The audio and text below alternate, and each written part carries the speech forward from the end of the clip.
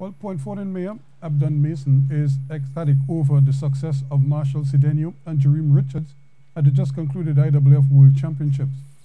Both men helped this country's 4x4 relay team to a gold medal, while Richards cupped bronze in the men's 200, an accomplishment that has made Mason proud of the two Point Fortin natives. We have great people in Point Fortin.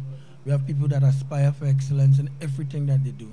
In Point Fortin, we don't celebrate mediocre, We aim for excellence. We always go after the goal.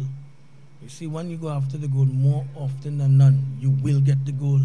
And that is what has happened here. We have produced quality athletes to join a quality team to bring home the gold. And we're proud of that.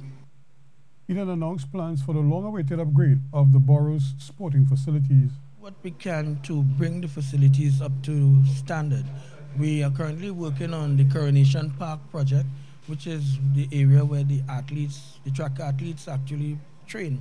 We want to do some work on the pavilion there, the stands, and to ensure that the track maintains a quality that will help them to reach their best. We have earmarked James Park for cricket, and that is one of the better facilities in the country.